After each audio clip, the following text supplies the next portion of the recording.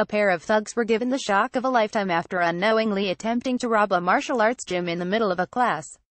The clip begins showing a receptionist sat inside the entrance of the Gracie Barra Jiu-Jitsu Academy in Nova Iguaçu, an area northwest of Rio de Janeiro, Brazil. A man can be seen lurking outside before calmly entering the facility and walking up to the counter.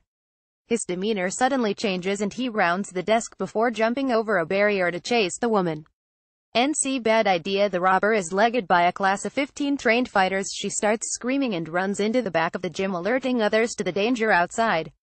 The pair disappear off camera for a couple of seconds, before the would-be robber is seen sprinting back out of the shop.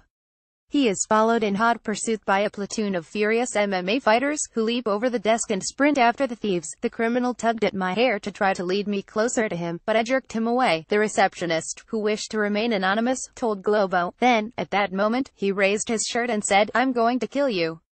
But you could not tell what kind of weapon it was. You could not tell if it was a knife or a revolver. I was lucky was that one student saw the situation and called the other students. Frightened, the bandit ran and fled on a second bike.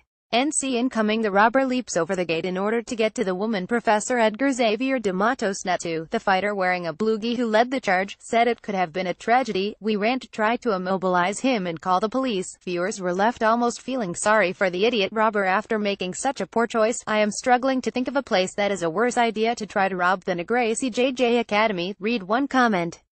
Another said, haha, would pay to see his face the moment he realizes where he is. Related articles.